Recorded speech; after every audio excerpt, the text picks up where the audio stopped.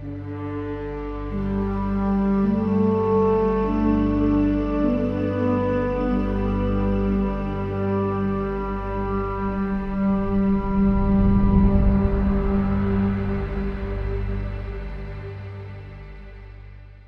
to Evidence for Faith and our series that we're doing on the road to Emmaus. So glad you're joining me today.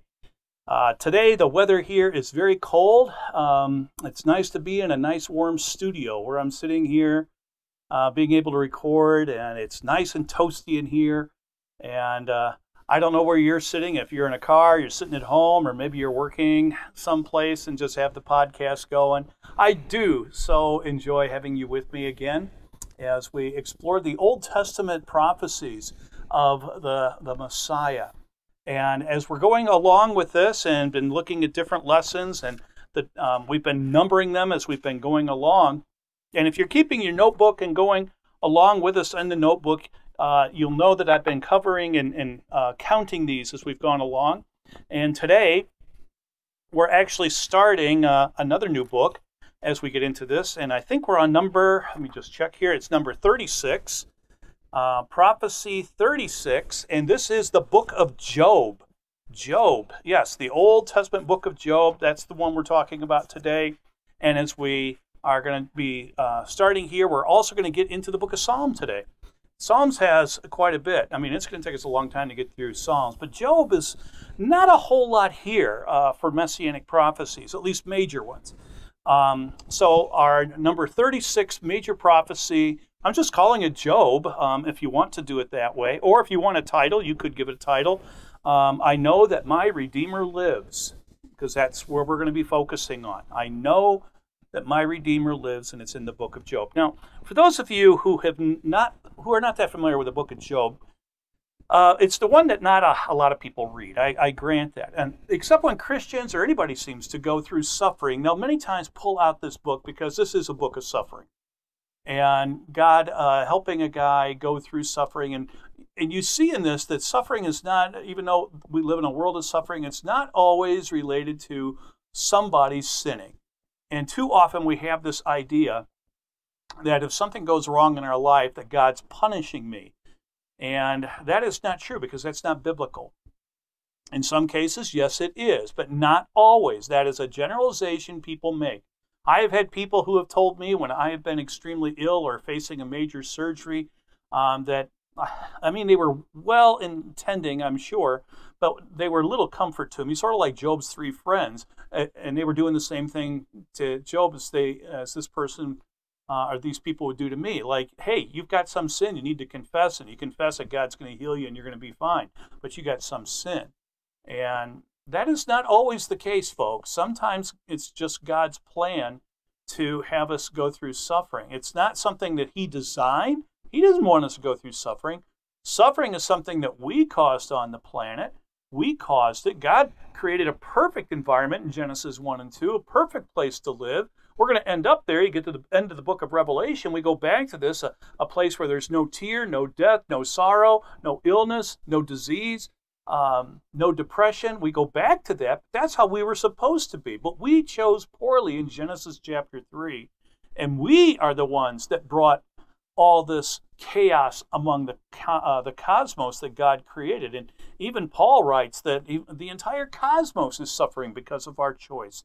And so sin and death entered the picture, and illness and disease and war and murder and rape and pillaging, everything is famines. All of this has happened because of us. And it's really sad that God carries the blame on this a lot of times. Somebody will be hurting or whatever, and they blame God. God, how can you do this to me? And, you know, it's sad because we brought it on ourselves. And if we live according to God's laws and stuff, and if we stay close with God, yes, we're still going to go through times of suffering. Even Jesus went through times of suffering, folks. And he says, hey, people persecuted me and I went through suffering. You're going to be a follower of mine. You're going to have people persecuting you and you're going to suffer too. But as Paul tells us in Romans 8, that suffering, God can use suffering to His advantage. And I have witnessed this many times, that God does this. Well, Job is a person who didn't do anything wrong, and he is going through suffering. And we see a lot of words of wisdom in this book. Some of my favorite verses in the entire Bible are found in this book. We talk about them in some of the science. I think the intro to the Science in the Bible series that we did as the video series. But anyway, Job, just to give you a little insight here to help you understand this, Job lived, we're not exactly sure what years he lived. Theologians have different opinions on this, but most of them generally agree that Job lived before the time of Moses. And most theologians, at least that I'm aware of, and commentaries that I have and have studied in under different Bible scholars and stuff, they have said that Job probably predated Abraham. So he was before Abraham. Somewhere between Noah and Abraham is when the book of Job takes place.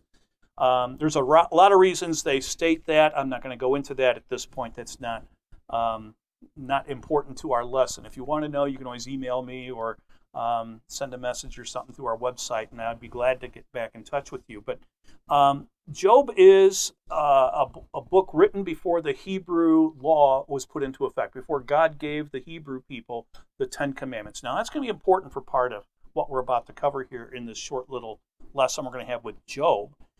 And we don't see, as I said, a lot of Messianic prophecies, major ones here. There's some minor ones, but not major ones. But there is a major prophecy of the Messiah, and it's found in Job chapter 19. And specifically in verses 25 and 26, we're gonna find this prophecy. And as we read this, I imagine some of you will recognize part of this because there are hymns that use this phrase. The phrase is what's written here. Matter of fact, there is a hymn entitled, "I Know That My Redeemer Liveth." And there are many hymns and songs and stuff that that we sing and we do that are taken directly from this passage in the book of Job chapter 19. So as we do this, and you will also notice, I should state this also, not just is it in hymns, Handel, when he wrote his magnificent musical piece, the Messiah, he actually also used this passage in there. So you're going to see some really interesting things as we go about some phrases I'm sure you're going to be familiar with, even though maybe you've never read the book of Job. But as we get into this, as I say, starting at verse 25, I know that my Redeemer lives. That's the key thing we're going after here with this thing. And if you have your Bibles open, that's the key phrase we're looking at. Verse 25, I know that my Redeemer lives. And that's quoted right there. Now, the thing is, this musical phrase tells us that Job, get this now, knew of his Redeemer. Now, isn't that interesting? Job knows the Redeemer. Not just talking Messiah. We're talking about a role of the Messiah. Job knew his Redeemer. Wow. Now, of course, the Redeemer, and we've covered this when we were doing the Pentateuch, Jesus is now the new high priest, and he's our mediator, much superior to Moses, as it tells us also in the book of Hebrews. But he is our mediator, our Redeemer, who between God the Father and fallen man is Jesus. And so he is the Redeemer. And we just saw this also in the last lesson. Boaz is the kinsman Redeemer. And so now Boaz, though, lived after the time of Moses, so he had the laws. Job is living before the time of Moses, yet he still calls this God his Redeemer. He's talking about, as it comes down to, he's talking about the Messiah. So, because of the Bible, we know this Redeemer is in fact Jesus. How do we know this? Where Job writes, I know that my Redeemer lives in verse 25. Well, it's very simple. Take a look at what Paul writes in Galatians chapter 3, verses 13 and 14. Christ redeemed us. There you have it right there. From the curse of the law by becoming a curse for us. For it is written, cursed be everyone who is hanged on a tree, so that in Christ Jesus the blessings of Abraham might come to the Gentiles so that we might receive the promised Spirit through faith. So, yes, I know that my Redeemer lives, as Job writes. Jesus came to redeem us. He is our Redeemer. You look at verse 26, we see another short phrase here. He says, I will see God. Now, that's an interesting thing because Jesus even picks up on this. The passage tells us that Job knew that the pure in heart will see God. Now, remember, this is written before Moses gave us this, that being pure and holy, you get to see God. Way before this, Job is living, and he is telling us this. Matter of fact, in Matthew chapter 5, records Jesus saying the exact same thing. He says in Matthew 5:8, "Blessed are the pure in heart, for they shall see God." Shall see God. Basically the same thing as Job is telling us. If you're pure and holy, and Job was a person who, there's no recorded sin of Job, even though he was human, he did sin. There's no recorded sin. So he is telling us, being pure, you will see God, and Jesus reiterates the same thing. Not only that, John, the Apostle John, in his first epistle, 1 John chapter 3, verse 2, tells us that as Christians and stuff, being purified now through the blood of Jesus Christ, we get to see God. And it reads, 1 John 3:2, "Beloved, we are God's children now, and what we will be has not yet appeared. But we know that when he appears, we shall be like him," now get this, "because we shall see him as he is." So we get to see God. Something right now people don't get to see. Why? Because God is very, very holy. We are definitely not. So we can't see God at this point. We don't get to see him. But the day is coming, our Redeemer, when he redeems us, he puts his Spirit inside of us, and then when we leave this life and we go into our everlasting life with Christ, we will see God. And that's the key thing here, and that's what Job's major prophecy of the Messiah is. Those who are pure in heart, those who are redeemed in the family of God, will indeed see him. And that's it for the book of Job. So that was number 36. And now we go to the next book, and this is the book of Psalms. Psalms, oh my gosh. We're going to be in Psalms for a while because this is such a massively book full of Messianic prophecies. Oh my gosh, there is so much in here that is quoted throughout the New Testament by the writers of the New Testament, proving that these are Messianic in form, and we're going to see this. I mean, the book of Psalms really does have a lot to say about the Messiah. It does. Now, just to give you a little hint here, if you've never read the book of Psalms or you're only familiar with a couple of them, if you ever sit down and read Psalms, it's a beautiful book. It's a book of songs and prayers. That's what it is. And if you do a study on this, and I've had many people contact me over the years, and even in Bible studies and stuff, people said, "I've been studying Psalms and I'm coming across this. I know this is Messianic, but I don't understand it." Well, I'm going to try and help you walk through some of these things, because some of the Psalms prophecies that we see here are a little hard to understand, because what they're doing, they are being fulfilled. They're songs, like I say, and prayers, but they are being fulfilled by Jesus the Messiah. When the Messiah comes, he fulfills a lot of these songs. And often what you see in the book of Psalms, unlike what we've seen with some other prophecies, we're going to see in the book of Psalm, these prophecies are many times going to be what the life of the Messiah will be like. We get to see through the writers, David mostly here, but there were other people who wrote Psalms. And as we go through this, you're going to see events in the life of the Messiah. He actually shows us this, and he details these things. He gives us certain detailed events taking place, and he does so, and these writers do, from a human point of view.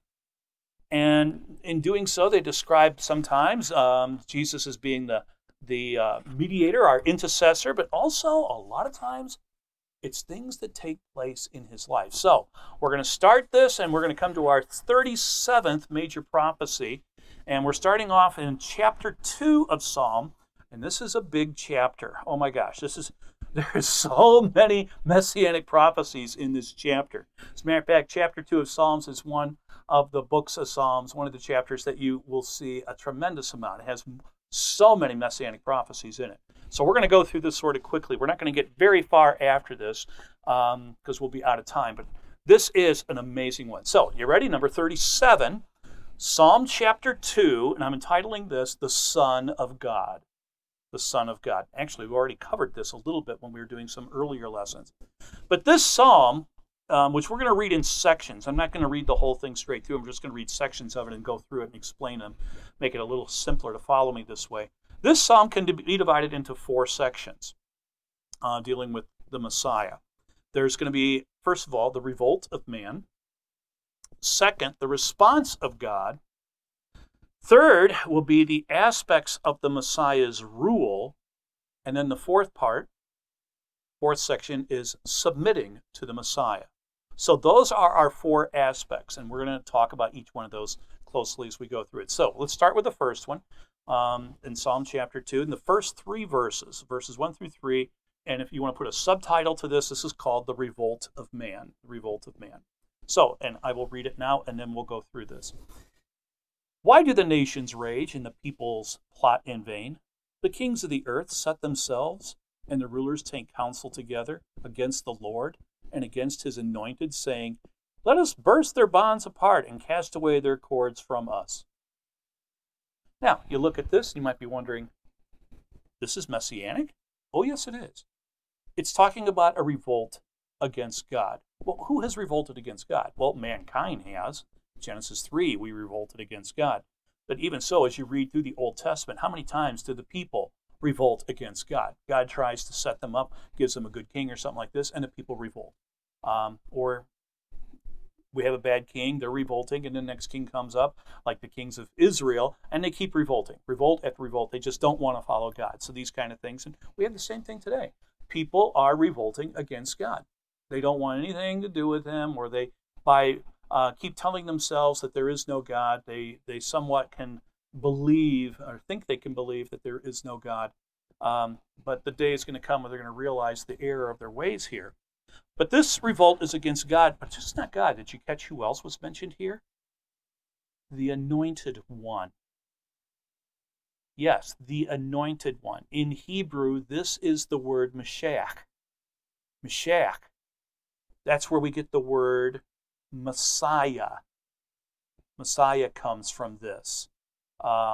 So we see Messiah, which is, we say Messiah in English and referring to Mashiach of the Hebrew language.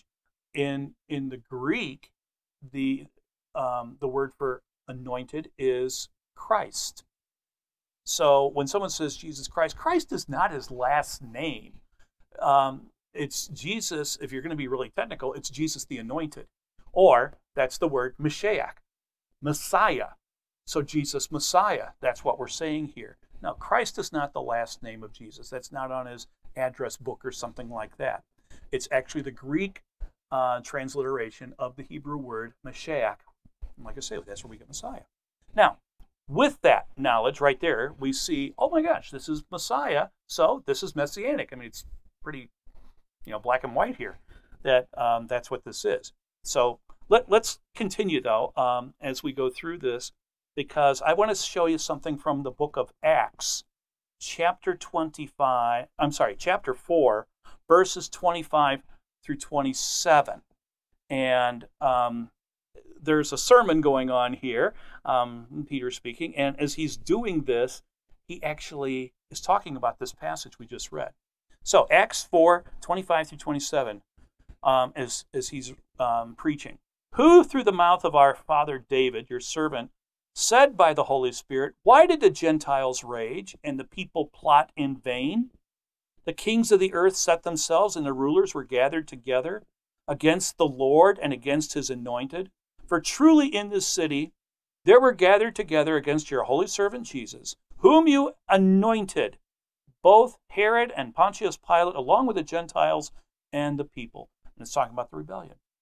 So this sermon is going on, and he is quoting the passage. It starts off here, talking about in book of Acts, as Peter's talking, people plot. That's the people plot. That is actually a quote right out of this verse 1 of Psalm 2.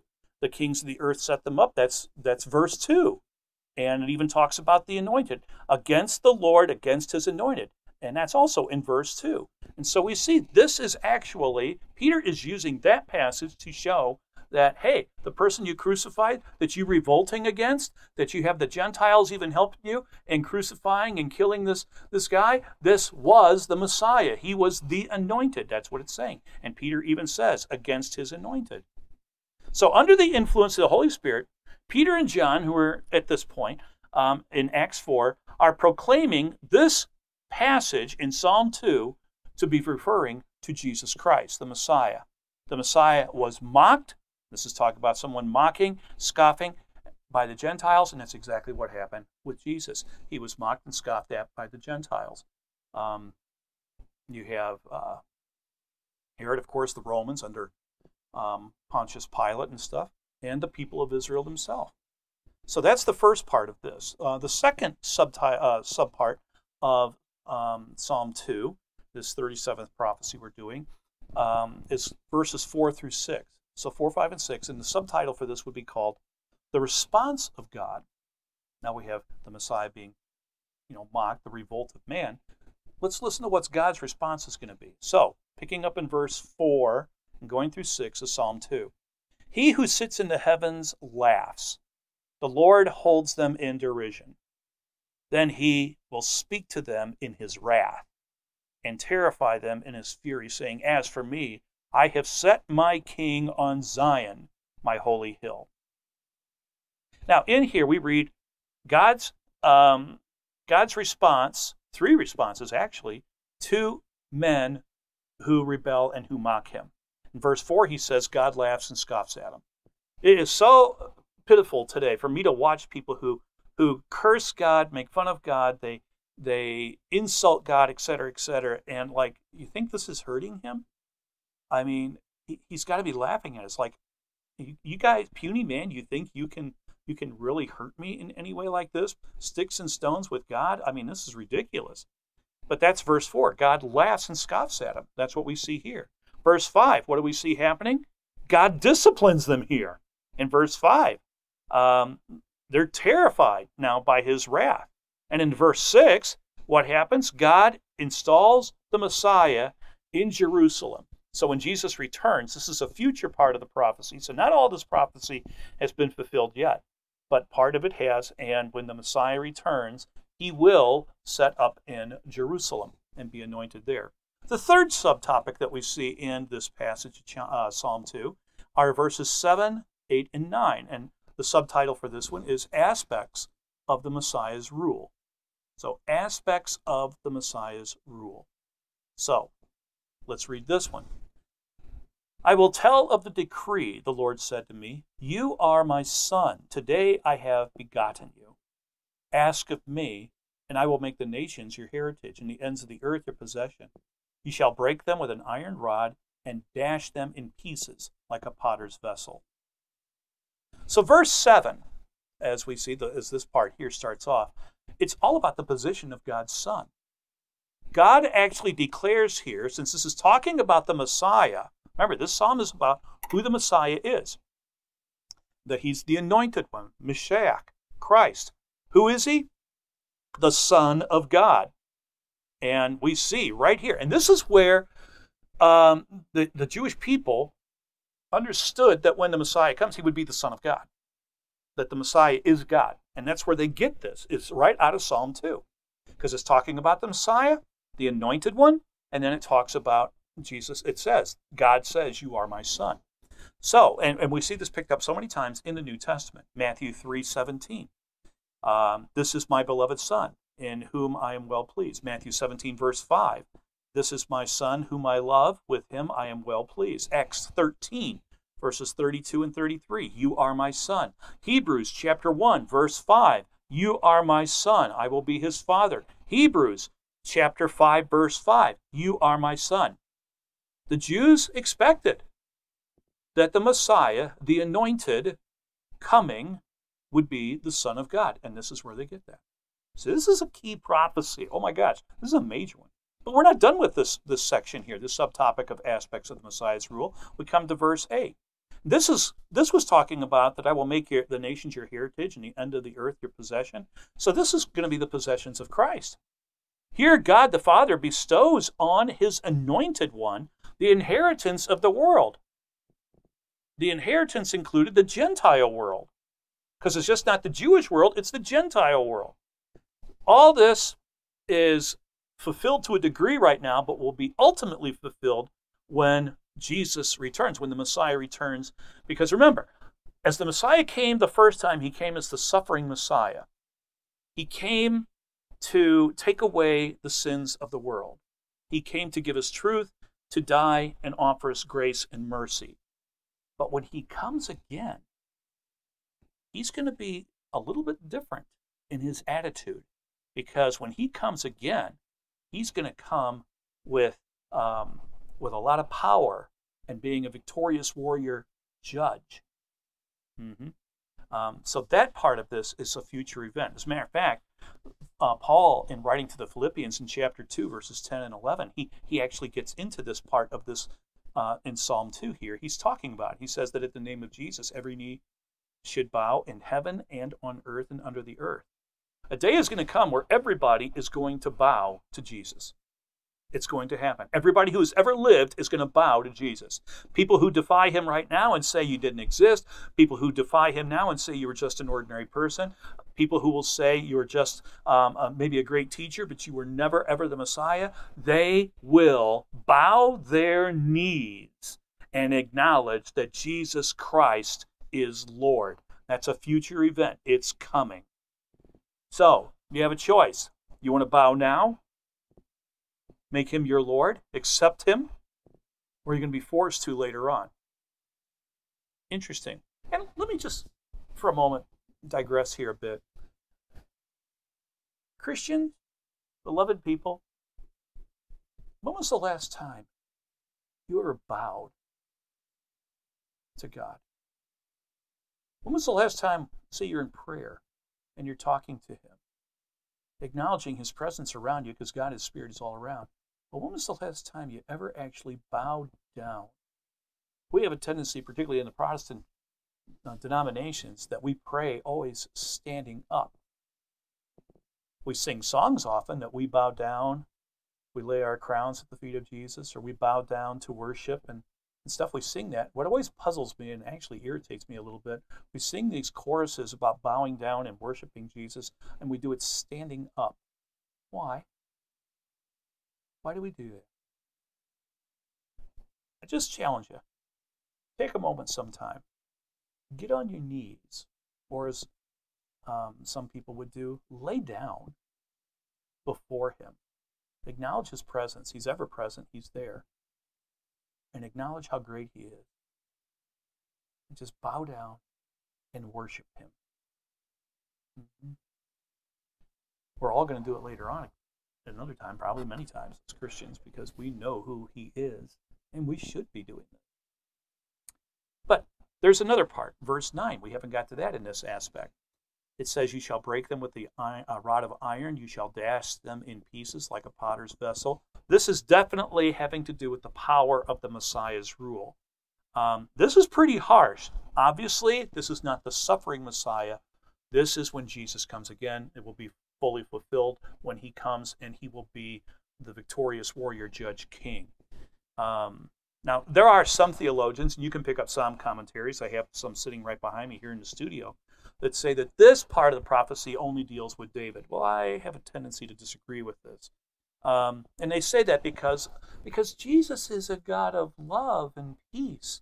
And the way that a lot of the people today, Christians and even non-Christians, picture Jesus as, some guy with long hair walking around passing out daisies to people and wearing some multicolored tie-dyes or something and just talking on peace and love. That's the way that they see Jesus. Well, they're confusing what the suffering Messiah is. Yes, Jesus is love. Jesus does offer peace. But the thing is, that's why he came the first time, is to give us grace and mercy. And yet we're abusing that gift so much. We lose track of who Jesus really is. Jesus is holy God. He is a holy God. And we shouldn't lose sight of that. Because he is holy, he's perfect. He is pure. He is the standard of truth. And we just sort of get this out of our minds about Jesus. And unfortunately, a lot of people just don't see this. I remember when I taught public high school and having a discussion twice in classes with people where they're saying the impression of Jesus that they had was, well, he's just like the Lamb of God that takes away the sins of the world. And I just want to go up and hug him and kiss him and stuff like this. And I'm like, do you understand? You're talking about somebody who's so perfect and holy that when you really see him, you're not going to go run up for a hug. You're going to be falling on your face to the floor because you're going to see how holy he is. And when he comes back, it's going to be too late for the suffering Messiah here, and he's going to come back with a sword. He came the first time as the Lamb of God. He's coming back as a warrior, judge, king, spewing out justice. And that's who's going to come. That's what we're going to see. And it says that he's going to break them with a rod of iron and dash them to pieces. This is not the picture we have of the suffering Messiah Jesus that came, that's recorded in the four Gospels. This is, though, the same Jesus. And when he comes back, he's offering us now a chance to join him, to worship him, to be a part of his family, to let him be our sacrifice, that his blood came to take away our sins. He's giving us that option now. But if those who don't accept this, oh my gosh, what's coming for you? Revelation tells about it. Revelation 12, verse 5. A son who will rule with an iron scepter. Revelation 19:15. Out of his mouth comes a sharp sword with which to strike down the nations. He will rule them with an iron scepter. Even Revelation chapter 2, as this book sort of opens up, verses 26 and 27. He will rule them with an iron scepter. So, of course, these passages are dealing with the second coming of the Messiah. But don't be misled. That Messiah is still Jesus. He's the same one, and he will dash his enemies. Please, I implore you, don't be an enemy of the Messiah. I mean, we all were at one point, even Christians, we were all enemies of God. But through Jesus Christ, we now have peace with God through his sacrifice. The only difference between us and them and non-Christians and stuff who are under still the curse and stuff is that our sins have been forgiven and God has put his Holy Spirit inside of us and he's slowly sanctifying us and changing us to be a new creation. That's what's going on. That's why we're different. It's not that I'm a better person than anybody else. No, I still mess up and do things wrong. The thing is, I'm forgiven. And I'm so thankful for God for doing this. Which takes us then to the fourth part of this passage, and this is verses 11 and 12, and the subtitle for this one is Submit to the Messiah. And it reads, Serve the Lord with fear and rejoice with trembling. Kiss the Son, lest he be angry and you perish in your way, for his wrath is quickly kindled. Blessed are all who take refuge in him. Now notice, this is again, don't forget, this is talking about the same Jesus that's mentioned in the four Gospels, the suffering Messiah, but here he's not the suffering Messiah. This, again, is talking primarily about future event. And it says to kiss the Son. By the way, to kiss the Son, you know what this is talking about? It's not being romantic. What it means is to submit, to surrender fully. The Hebrew meaning of this passage here, of this phrase, is having to do with submission. You see, at the time David wrote this, one thing that was very common in the ancient world, when a king defeated another king, they would force that king many times to either kiss the hand or more often, they had to kiss the feet of the victorious. So the king of the fallen country would bow down to the victorious king and kiss his feet as a sign of submission. Actually, if you want to really get technical into this, this is where we start to get the meaning, literal meaning of what the word worship is. But that's for another lesson. The whole point is we too must submit to our King, Jesus the Messiah. And Christians, speaking to all of us here, we should do this every day of our life, every aspect of our life. Too many times we have rooms in our house. When I say house, I'm not talking about the house we live in. I'm talking about our body. In our mind, we have certain rooms and stuff, places where we go for entertainment, things that we do for rest, for recreation. All of those we need to offer to Jesus. We shouldn't have a room in our house that say, God, you can go into the kitchen, you can see what I eat. God, you can go into the living room. Ooh, some people would have a problem with that, and watch what I read or I watch on the television, or Lord, you can't go in my computer room. just, you're not allowed in there. Sometimes it's like that. We're supposed to give him all. I surrender all, that beautiful hymn. That's what that's talking about. Well, that takes us to the end of that one. So, and we're going to go now, we're going to do one more psalm here before we're done. And this will be number 38. And 38, it's going to be Psalm chapter 16, verses 9 and 10. Just two verses here. And then we'll be done with this one because we're about out of time here. But number 38, Psalm 16, verses 9 and 10, and I'm titling this one, The Resurrection. The Resurrection. Actually, we've already talked about this in previous lessons, about this Psalm 16. But now that we're here, let's go a little bit deeper into it. This psalm was first intended, it does have a paired meaning. Many of the psalms will have paired meanings with the life of David. This is one of them. David died. Well, we get that. But David didn't get resurrected. Jesus does. So this psalm was first intended to refer to King David, but it pertains really, when you read the whole thing, it's definitely not David. It's got to be the Messiah. And it reads, therefore my heart is glad. I'm going to skip a little bit here, and it says, you will not abandon me to the grave, nor let your Holy One see decay. So, therefore my heart is glad. Well, you can see that easily fits David. The second part here, not abandon me to the grave, or let your Holy One see decay. We know that David decayed. His body's gone. So this is specifically a prophecy that the Messiah would be in the tomb. He would die. He's going to be in a grave. Who do you put in a grave? Put dead people in a grave. He does die. That's there. But he's not in the tomb long enough that he just stays there like David did and just decays away. No. He's going to be there a short time. He will not see decay. And as we've already talked about that back with the book of Leviticus and dealing with yeast and decay and stuff, and that prophecy. But he would be in the tomb long enough to assure the people that he was dead. That's a key thing. He would go to the grave, no question about it. That's why we celebrated Easter.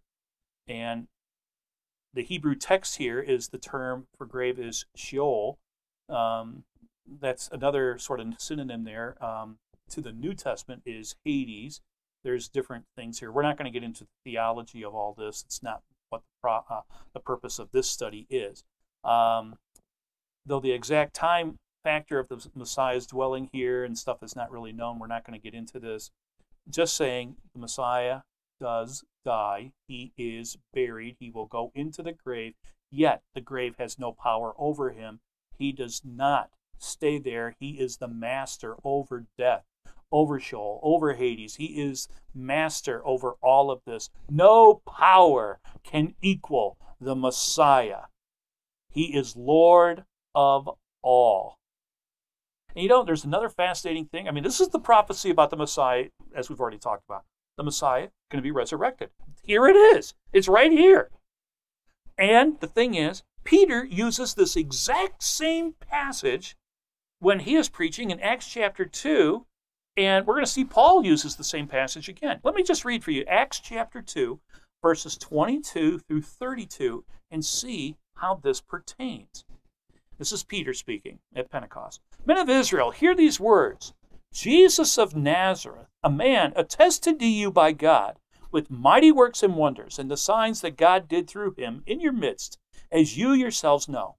This Jesus, delivered up according to the definite plan and foreknowledge of God, you crucified and killed by the hands of lawless men.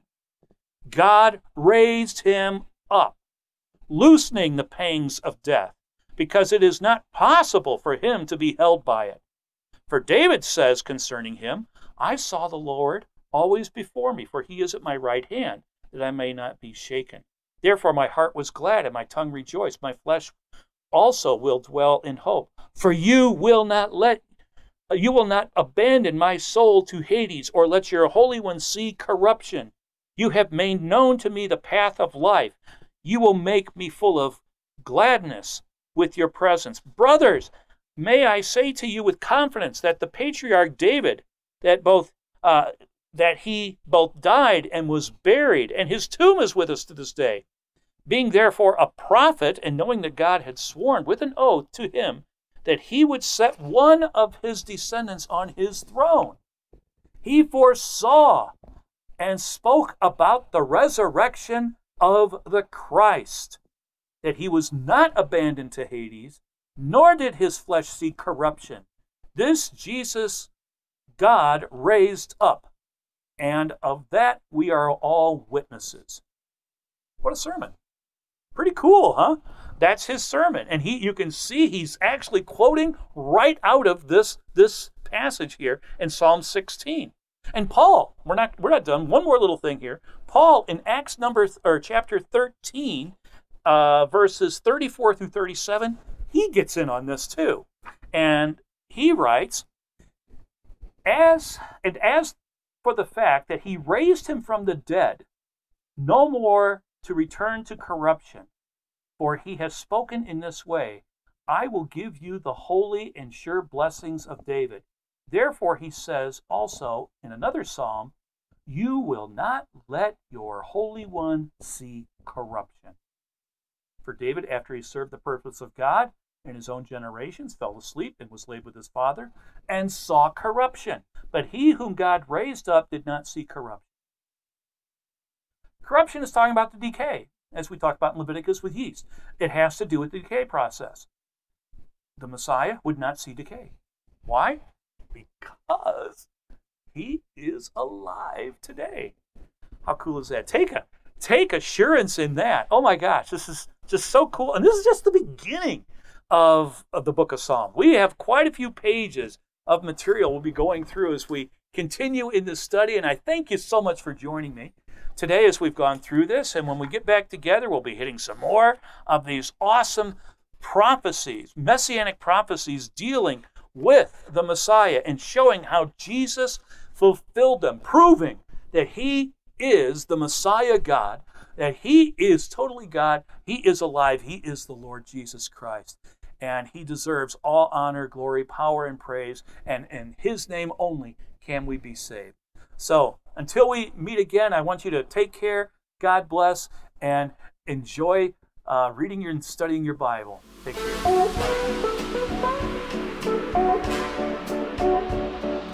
Thank you so much for watching. If you enjoyed that content, you can find more like it on our channel and on our website. You can also book us and get the live experience, which in my opinion is even better. But who knows, I'm a little biased. You can also help us keep this content free by liking, sharing, and subscribing to our channel or our other social links. You can also help support this ministry by donating online through our website or in the link down in the description. And on that note, may the Lord be with you, and we'll see you on the next video.